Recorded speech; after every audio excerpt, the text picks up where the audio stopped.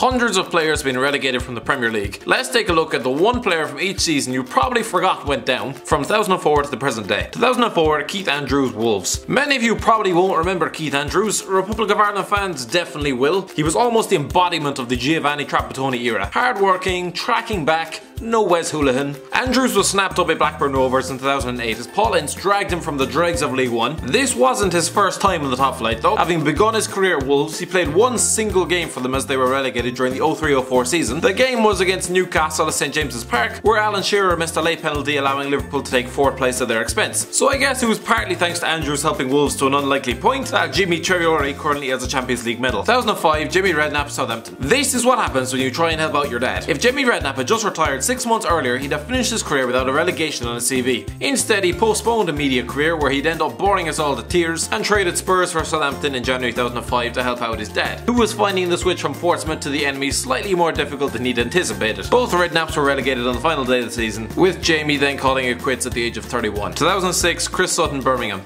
Speaking of pundits that make us want to chuck our remotes through the TV screen, Chris Sutton finally returned to the Premier League after 6 years in Celtic when he linked up with Birmingham in January 2006. He made 10 appearances, scored 1 goal in a derby defeat to Aston Villa, before jumping ship once relegated to Aston Villa. 2007, Alex Song, Charlton. I wouldn't blame you if you'd forgotten who or what Alex Song was, considering he spent the last 2 years of his career out in Russia, but let's not forget this man was once a key player for Arsenal and earned a move to Barcelona, where he got to watch some great football being played from the bench. During the 06-07 season, he was chucked out to Charlton Athletic on loan, impressed during his 12 appearances, but ultimately was relegated at the end of the campaign. I wonder if he and Mascherano ever discussed what it was like to play under the world-renowned Alan Pardew. 2008, Lauren Robert, Derby County. Yep, bet they wouldn't have put this chapter in the Santiago Munez story. On his day, Lauren Robert was one of the most dangerous left wingers in Europe for both PSG and Newcastle. Within 2 years of leaving the Geordies, he was jumping headfirst into the furnace that was Derby County, a team who seemingly won a scratch card to qualify for the Premier League. And even then, despite joining a squad low on confidence and scraping the barrel for quality, Robbie Savage, anyone? He still couldn't get in the team, playing just 4 times before joining John Carver out in Toronto at the end of the season. Oh Lauren, what happened to your career? 2009, Chris Wood, West Brom. Chris Wood is Burnley's record signing, and while he hasn't paid them back yet, 5 goals, come on lad, there's still time for the 26-year-old.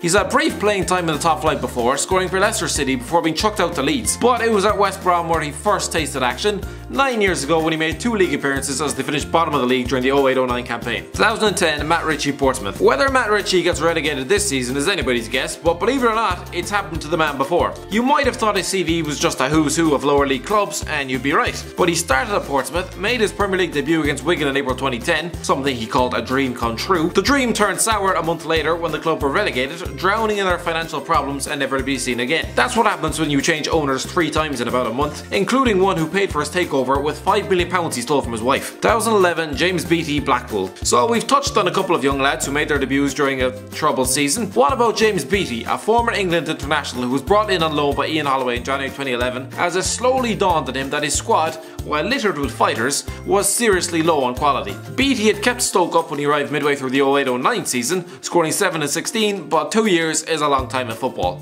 He played 9 games for the Tangerines, couldn't have looked more out of his depth, highlighted by the fact that his next job was in League One, where he still couldn't score. 2012, Anthony Modeste, Blackburn. How do you even try and begin to replace Pierre-Emerick Aubameyang? Well, apparently Borussia Dortmund are trying to sign Anthony Modeste from Tianjin Quanyin, where his pockets are probably stuffed with solid gold. So where have we heard his name before? Oh yeah, relegated to Blackburn during 9 goalless outings under Steve Keane. 2013, Ian Hart, Reading. Ian Hart had not been relegated from the top flight in 9 years. Granted, he'd barely played in the top flight since, but that's not the point. Considering he'd spent 3 years in League One, it seems mad to think he was a Premier League footballer with Reading at the age of 36. He went down at the end of the season after playing 16 league games. 2014, Moussa Dembele, Fulham. Yes, I know what you're thinking. Moussa Dembele swapped Fulham for Spurs in 2012. What are you on about? Well, you're forgetting Fulham have a thing for signing players with practically the exact same name, from replacing John Collins with Collins John to the 2 unrelated Moussa Dembeles. The French one, who is a striker, played 2 league games during the 13-14 season, starting against Everton in March 2014. Will we see him back in England soon? I mean, probably. He's got to get bored of playing FIFA on amateur eventually, doesn't he? 2015, 2016, Steve Harper, Hull City. It seems hard to imagine Steve Harper anywhere but on the bench of Newcastle United. Let's just pretend that spell at Sunderland never happened. After 14 seasons at his boyhood club, he directly competed with the Magpies for survival during the 14-15 campaign, with old friends Moussa Dembele and Jonas Gutierrez inadvertently sentencing him to the drop. 2016, Patrick Bamford, Norwich City. Thankfully for him, Patrick Bamford, the man who looks like he needs a good meal, has stopped being passed around like an empty crisp packet from club to club. After scoring 1 goal across 4 separate short-lived stints at top-flight clubs, he looks like he's back where he belongs. But yes, he did get relegated on loan at Norwich in 2016 after doing pretty much nothing in 7 games. 2017, Julian Lescott, Sunderland. We could have started this list with Julian Lescott back when he was a half-decent footballer and not someone who spends his time blaming his social media activity on the third hand that seemingly lives in his pocket. One of David Moyes' master plans last season was trying to turn Sunderland into Everton of 10 years ago. Literally. It did not work. Lescott, a 26-time England international, played just twice. Thanks for watching. Don't forget to like, share and subscribe.